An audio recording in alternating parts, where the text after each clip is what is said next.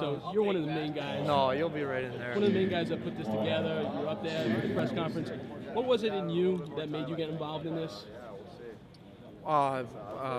Basically, well, it was just boredom, I think. Well, I mean, that's what started it, but it wasn't boredom that made it what it is. It was the storm hit, and there was the feeler was out there for players to come into the area anyways for a camp. But then when all that happened and it was in this area, it just kind of it all fell into place, and it took a life of its own. And it wasn't hard to get guys to come, and it wasn't hard to get people, supporting the cause. You say supporting the cause through your life, which has been well chronicled. You've had a lot of support.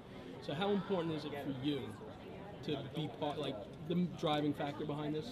I think it's really important. I do think as players we have, the availability to be able to give back to our fans, and we're kind of taught that at a young age coming up, that people do look up to us, and we do have some sort of a mentorship involved in what we do, and it's really about kids and stuff like that, and it's entertainment. And when you have the opportunity to entertain people and make them feel good doing what you do, when you can do it for a cause that we're doing it for, which to help the victims of Hurricane Sandy, then it's the way it should be done. You want to do that stuff, and the guys we're really supportive and really quick to jump on board with it.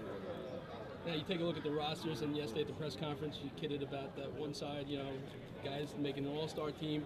You take a look at the guys that are here, and obviously, New York, New Jersey, Philadelphia were impacted big time by the storm. But to have those three teams, guys from those teams showing up and being part of this, when they're bitter rivals on the ice, but for a cause like this and off the ice, it's a totally different story, right? It is. That the rivalry will still come out. I mean, amongst players, that always happens on the ice, But that's what makes the game of hockey great. So who's Asham going to go with tonight? Who knows? I don't know. I don't think you'll see any of that stuff. Everybody does understand that it's going to be a fun game to be a part of for a lot of these guys, and what it is just a simple game. You know what I mean? They get to play. I'm sure they miss that part of it. I know I do. When I played and stuff like that, you miss that, going to the rink and having the routine and doing all that stuff, and those little things that you do to get ready for a game, they all miss that, and that's why they all want to do it, because they get to be around the boys. But the teams that were in the area were affected, you know what I mean, and these guys live in those areas that were affected. And Brad Richards, obviously, he's got a history of doing things for where he lives, because he lives there. He wants to become ingrained in the community. We're people too, and we want to rub shoulders with people.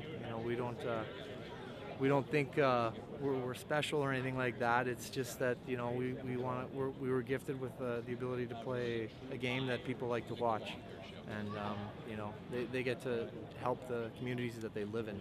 Brad Richards, I know was missing power. He was in Lower Manhattan and stuff like that. So he's always been a guy like that, and it's easy to follow guys like that that do things like that. I don't know if you want to piss off the Flyer fan base here, but off the record, you told me a team that you thought's going to win the Cup if and when there's a season. Do you want to repeat that or not? No way. The Flyers. 100%. All right. Well, my loyalty. Too bad you didn't have the tape running before. Huh? My loyalty will always run with that team. But off the record, I have my opinions too. But anything public is you got it. Obviously the way it is. Right. Thanks.